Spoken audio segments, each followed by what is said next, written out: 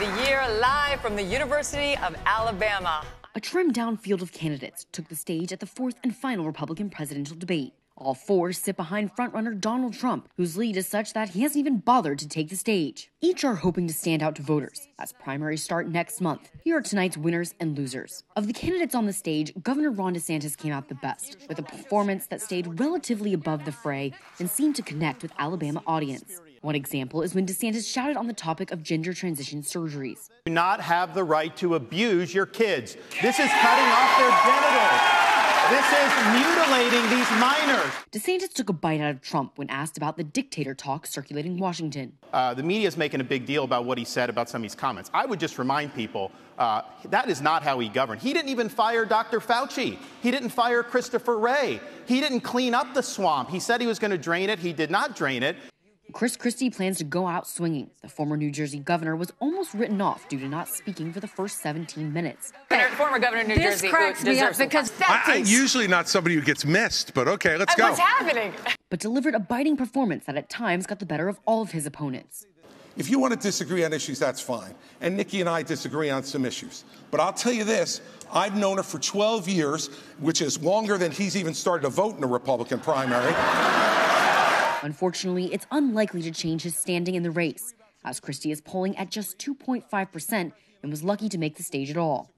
Also a winner is the trio of female moderators who kept the conversation moving forward and were reasonably successful in keeping the candidates from talking too long or talking over each other. We're going to let you respond to that. We're going to let you respond to that. Let him finish. Nobody can hear this. No one can hear you. They can't hear you. You finish, and then you get it back. All right. Former Fox News host Megyn Kelly started the debate with aggressive questions that poked at candidates' weaknesses. The moderators also brought Trump up in several questions, as the candidates on stage seemed much more willing to attack each other than go after the Donald.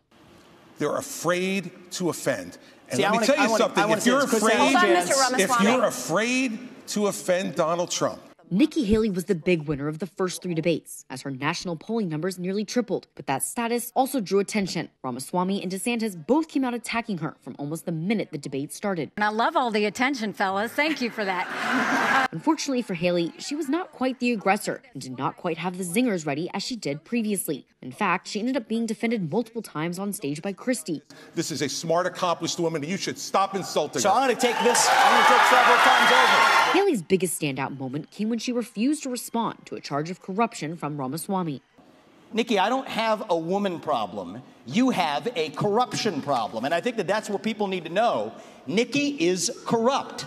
This is a woman who will send your kids to die so she can buy a bigger house. Haley, would you like to respond?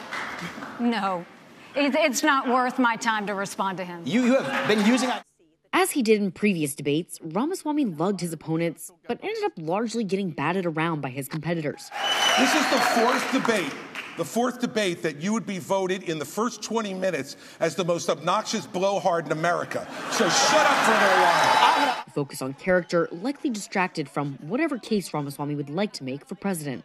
But the biggest loser of all may be Republican primary voters who are looking for a strong alternative to Trump. The indicted former president is polling above 60% nationally and enjoys huge leads in each of the early primary states. None of the candidates on stage likely stood out enough to make a dent in that support, leaving him the runaway frontrunner going into 2024.